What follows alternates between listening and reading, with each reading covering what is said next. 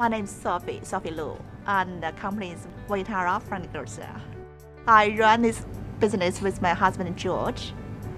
Most of our waste are cardboard and plastic bag. So bean trim assessor came, she introduced the bean trim program.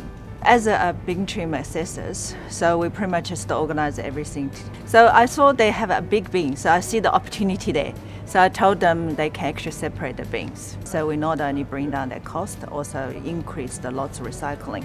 Before we just had one bin, and now we got two bins. The first of all, it's good for environment, and then second, it is good for our finance.